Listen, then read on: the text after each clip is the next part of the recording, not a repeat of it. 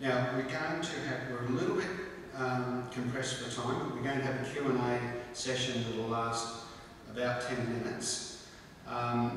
That almost certainly won't cater for everyone's questions. So I ask you two things.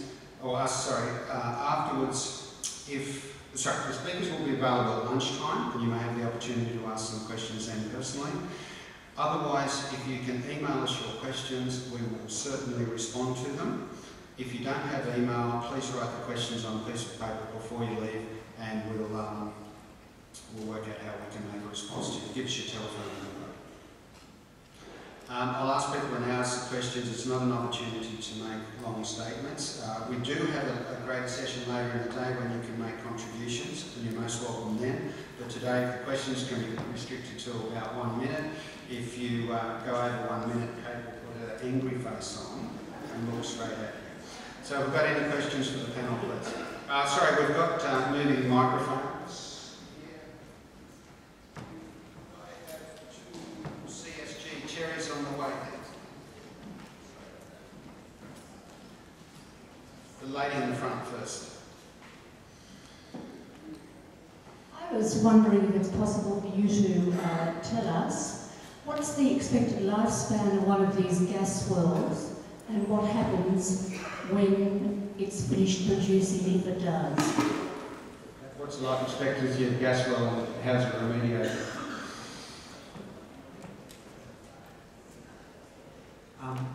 It depends on, I think it depends a lot on the well, and so it varies a lot. But, there's a lot of concern that a lot of the wells will only last for 5 years, and that's a particular concern with the 5-year royalty holder. So keep all the gas through.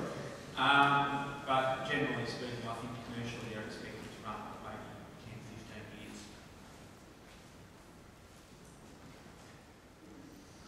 Thanks, Mark. Sorry, I wasn't distracted then. Next question. Jill? Hi, question for Mark. Just talked about life cycle analysis of the varying industries and how they might compare. I wonder, Mark, if you've done the full sums on all of the things, especially like the -160 freezing to make liquefied gas, and all of the transport. I understand there's hundreds of trucks used to transport sand and water and so forth, so a lot of energy involved in that equation. Yeah, we actually commissioned a report from the engineering company Worley-Parsons that was going to give a comprehensive life cycle analysis in comparison with other energy forms, including overseas. And Worley-Parsons completed that report.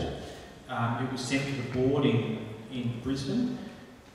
We know that from correspondence that we've got and put on the record. And the board suppressed the report and won't release it, even though they're contractually obliged to.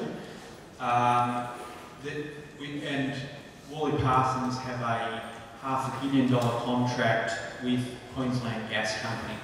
So, we can't say for sure why that was has been repressed, but we can't actually get hold of it as our contract says we should be able to, and that's an issue of great concern. And Merrill Lynch, the investment body, the investment bank put out a note of caution to their investors saying that it should be a great concern that that's been repressed, and that the carbon liabilities, the uncertainty over the carbon liabilities to companies was a really big issue. So we need to get hold of that report somehow. We're still trying.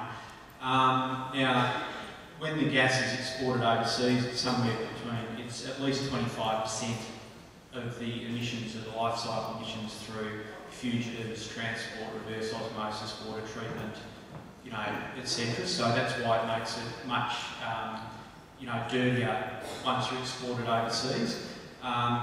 But there's just basically a lot of very big questions over life cycle emissions, particularly the fugitive emissions. And if the recent studies about fugitives from the US, from the National Oceanographic and Atmospheric Association, and from the US Department of Energy in Wyoming are correct, and the fugitives are up around,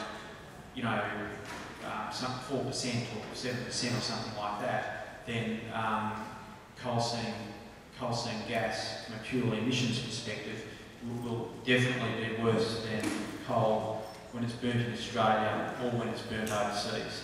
But we actually just need it, you know, we need to do the measurements to find out what's actually going on first. Thanks, Mark. Why are they sending so much of this coal and stuff to the other countries overseas? There's a huge amount of, so it's energy demand from overseas, particularly from Asian countries, and because they've got really growing economies, and you know, they're making decisions at this point in time about what kind of energy infrastructure they build, and if there's a lot of cheap gas on the market and coal, then they'll build coal and gas infrastructure. But if but otherwise they'll build renewable energy infrastructure, and countries like India and China in particular build a lot of renewable energy, so we're really just hoping the trend goes that way. Thank you. We'll just have one question, I think, because there's lots of hands up. When you answer your question, you'll be next, sir. If you could let your hands up for a moment, we'll take the mic to you fairly quickly. Okay.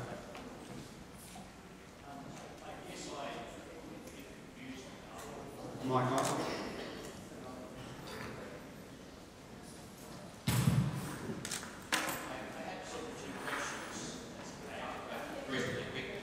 I have two questions, if that's okay, both reasonably quick. I guess if these companies are 80% owned by foreign ownership and a lot of the money is going overseas, I don't understand the agenda of our local government officials in allowing it to happen. I don't understand if there's any financial benefit to our communities whatsoever. I guess the other question to ask is, forgetting what's happening now, has anyone considered how it is proposed to make the devastation good in the future once these companies leave? I look at the footprints of the Pilbara and others from the photographs. Who fixes that? With the I'll aim for the foreign ownership one, maybe someone else can have a go at the other one. Look, there's some money comes to Australia. For instance, Santos and AGL and Origin have Australian shareholders, so some of the money is paid to people who work here, and that's, and they spend that money, and it doesn't sound like there's going to be many royalties in New South Wales, but there is some government tax paid.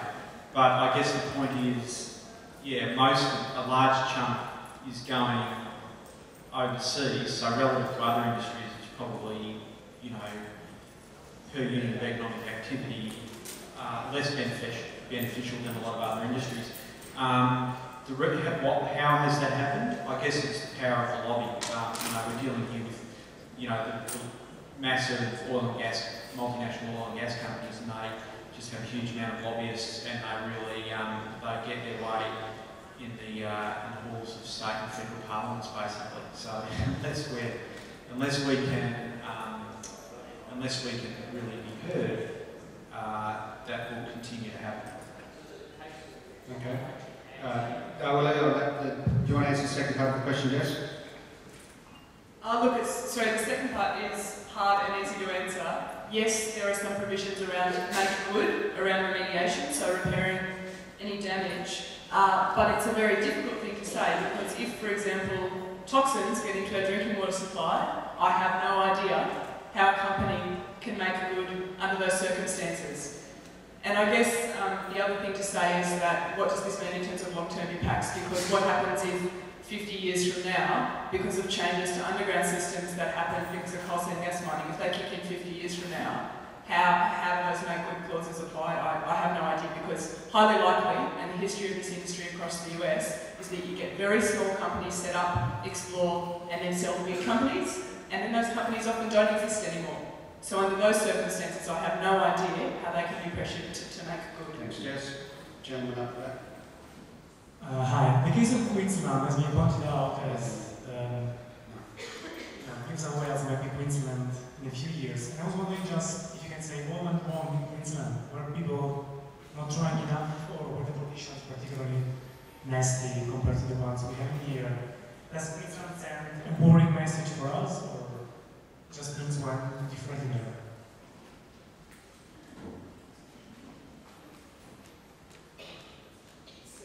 So can you, the damage that's been done in Queensland, could you just repeat the end? Oh, sorry. It's been pointed out that we are now when Queensland was 6 years ago. Yes.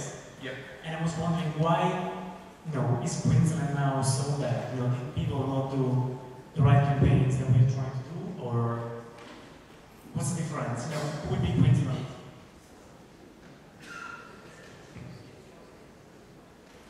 So Queensland has these big projects, these 4 massive projects. 3 of them are actually locked in to go ahead. They've had all their approvals, but the wells haven't been drilled yet. They're starting to drill the wells and put in all the infrastructure, but there's a long way to go. Now it's going to be very difficult for those to be stopped. But I know there's a lot of people in Queensland, like the Lock the Gate Alliance, who are fighting very hard to resist the infrastructure going in across massive areas of Queensland. So I think the damage is yet to come to the environment and agriculture. I think the fight is still on between farmers and people and environmentalists, etc., trying to stop it. I think the fight is still on, but it's going to be a much more difficult fight. And New South Wales is relatively lucky because it's so much harder to stop projects once they've got production licences and have had all the approvals than it is to stop them when it's just at the exploration stage. So it's really important to get in early, basically, if you want to stop these massive projects. Thanks, Mark. Look, we'll take just one more question. Which were you now? Well, I haven't actually got a question. I just wanted to say to everyone that's here, if you're really, really interested in a lot of information from an independent point of view, there's a report written by the Australian Institute called Mining the Truth, the Rhetoric and Reality of the Commodities Boom, and it actually talks about a lot of things like Mark and Jessica mentioned. Easy access on the internet, get it, have a read, very easy to read, and it really does answer some interesting questions. Can I just add there? If I haven't laid out sign-up sheets. I don't think there's any BZE volunteers here. But if people are interested in the information I've been talking about and the Australian Institute report, because we're involved in it as well, I can send links and stuff to people. So maybe just see me later and give me your details, and I can put you on our list and get back to you with more information. Thanks, Mark. Look, I do apologise that the question session was shorter than we expected, but we'll have opportunities later in the afternoon and during the break. We'll cut the session, the questions now. I'd like to go on to show the next video, which is an example and one man's experience of what's actually happening in the Tara estate at the moment. We can turn those lights down.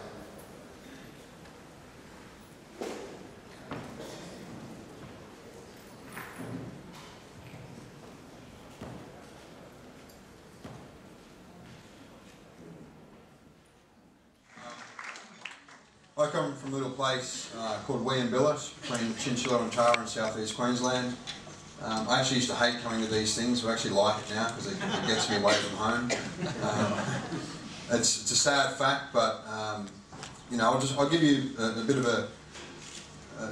an idea of what I go through in the last 48 hours. I was woken at 3 o'clock yesterday morning by outside my front gate, and a compressor station whirring away. I was inside my lounge room, and continued on in the morning with about 50 truck movements between 6 AM and 6:30 AM past my house to repair the road that had been ruined over the past 100 days of connecting 5 wells right next to my house. Then I woke up at 4 AM this morning to come here, pretty pissed off. And I actually pulled up to take a photo for you all of 7 drill rigs that were operating within 7 kilometres of my house. And my anger got the better of me, and I just decided to block the road. And Unfortunately for the gas company, there was 3 buses of 50 men, and ended up doing about a 5 kilometre traffic jam for the 20 minutes that I had them.